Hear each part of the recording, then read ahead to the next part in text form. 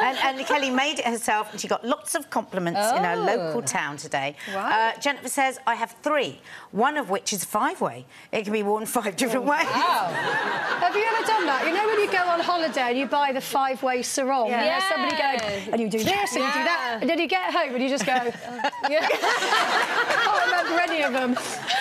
She says it's a great piece of clothing. Tracy, I still wear ponchos. They're really useful. They do not have to be designer to be stylish. No. Michelle says, my mum used to make me wear them in the 70s and I hate it. So I will not be wearing them again.